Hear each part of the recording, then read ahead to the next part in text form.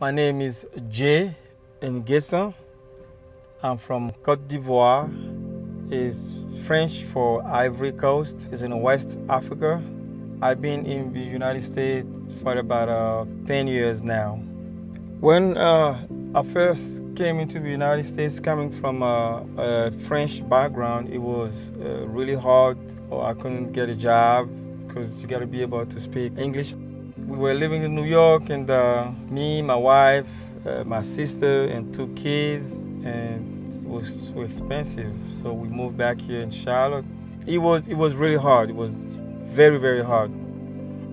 The way I met Zen the first time, I was asking for a direction, and I saw him at a little cafe somewhere in Pineville. And from there, we went to a 658. Dustin got me with Mike Hines. So that's how I got the job. To me, that's God. When I got the job here, I didn't have a car. So the Project 58 was take me from home to the job, to the loving group, and also pick me up when I finished. It wasn't easy, but people helped me a lot.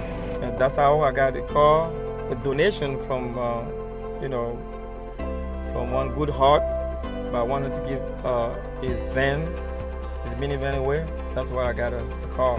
So I got the job, I got a car, so I was able to come out of work, have a paycheck, so that helped a lot. I've been working with a loving group for 2 years now. I love a friendly environment. Everybody, supervisor, laborer, foreman, working together. This is very important in a company. I remember I have a toothbrush and I couldn't work, and I called Mike Bishop, the supervisor. I was like, Bishop, I gotta go to the doctor. I thought I could work, but I can't. And he said, get me the bill. No matter how expensive it is, we're gonna find a way to get that pain fixed. I never heard and see that anywhere. It makes you wanna be close to people, like explain, even if it's not something about the job, but outside the job, and that's very important. I don't think you see that everywhere. Yeah, that's special to Loving Group. We all a miracle.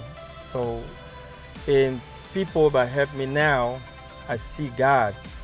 So, I can also be a miracle for anybody. You don't need to be a billionaire to help people. Loving Group really deserves a Loving Group name. Yeah, that's love. That's love.